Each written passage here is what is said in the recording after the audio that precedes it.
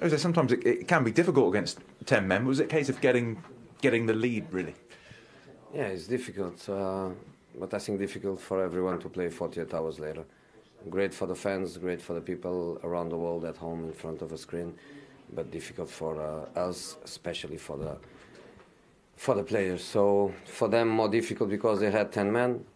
For us more difficult because with 11 you need to think, you need to have the vision, the decision making, and also fatigue goes against this capacity to decide well, to play well football.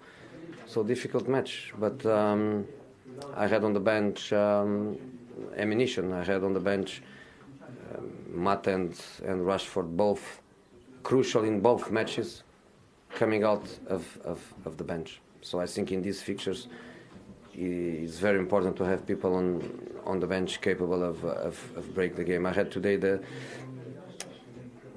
feeling of start Matt and Rashford, but I think it's better. I think it's better to come from the bench when everybody is dying, and the decision was proven right. Yeah, I guess the express pace that Rashford has against a tiring defence can make a big difference, I guess. No, Nordtveit played 90 minutes against Leicester, and today he played 60 against Mkhitaryan, Lingard, lots of run. He was in front of me in the first half. It was a big effort for the boy. Slaven on the bench, no more defenders. We had just attacking players on the bench.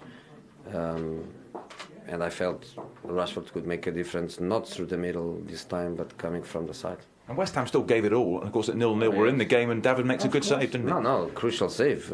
To be honest, we had a big chance in the first half, but they had a good shot, and Antonio face to face with David was very important. And they had Carroll on the bench. I know that losing, he was coming. He was coming for sure.